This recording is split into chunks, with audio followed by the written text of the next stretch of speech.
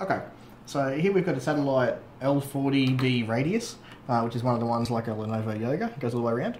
I've got a touchscreen panel replacement, so to get it open in the first place, we use our trusty guitar pick and slowly work the way around, just the edges, and then when we actually got to the front, we had to remove this little plastic bit here. Now I just started at one end, slowly jarred it up, and slowly move it along. There was multi-screw, so just along here.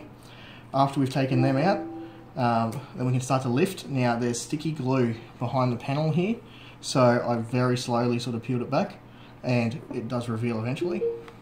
Now because it's a damaged touch panel, obviously it can be a bit more rough, but be careful. Once you've got it loose like this, we flipped her over, and there's a single connector holding it in place, just up here at the top. So it's a matter of just unplugging that, and then putting a new panel on, screwing down, and slowly clipping in. This is the glue panel, just strips just here. Oh, sorry, sticky's just there, apologies. Be very careful when you're doing that, because that is where you'll damage it. Also remember, your new touch panel, don't touch the inside or you're going to have fingerprints. So, I hope that helps somebody. Cheers.